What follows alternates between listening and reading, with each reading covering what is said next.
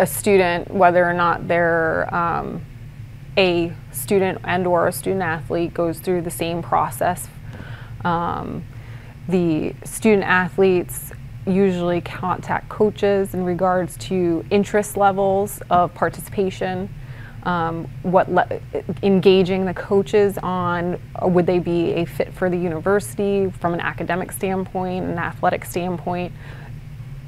In the process, you're talking about the different clubs and organizations you've participated on. The coaches should be looking at those, contacting other coaches to find out their level of play, engaging the student in regards to who they've competed against while they're in the recruitment process.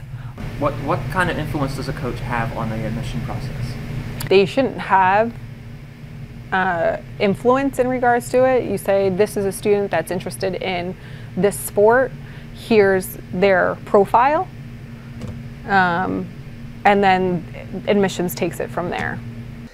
Really, it's just very simple. Admissions tells you what the next steps are. If they say the person's not admittable, you move on to somebody else, and if that person is admittable, and then you find out how much financial aid. Now, that doesn't mean the process is over. There's so many things.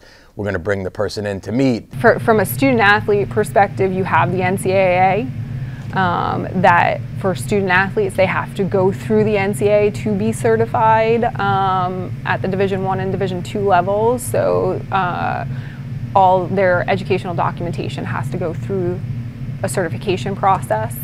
So you have that. From a university standpoint,